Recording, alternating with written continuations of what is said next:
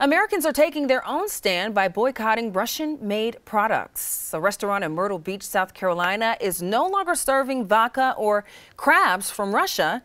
Instead, they're selling Ukrainian-made vodka and raising money for Ukrainian refugees.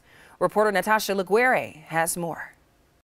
We can sit back and do nothing, or we can try and take part. And if everybody just tries to do a little bit of something, it makes a big difference. In support of those who oppose the Russian invasion, Bowie's restaurant is boycotting Russian products. They will no longer serve Russian-made alcohol or Russian cod crabs. The owner, Weldon Boyd, wanted to help Ukrainian families during the invasion. We understand what they're feeling of, this is our independence, this is our freedom. I'd hate for someone to come here and try and take ours.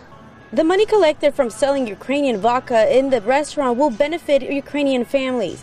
The donation will go towards World Central Kitchen, who feeds Ukrainian refugees from the Poland borders.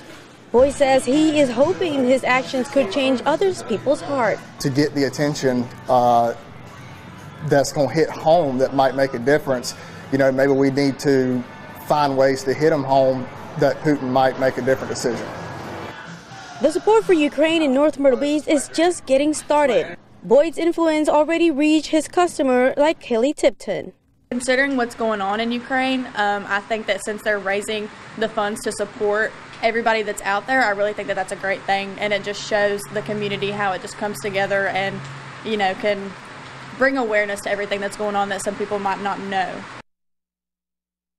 And proceeds from Bowie's restaurant fundraiser go to World Central Kitchen, which is already feeding refugees on the ground in Poland.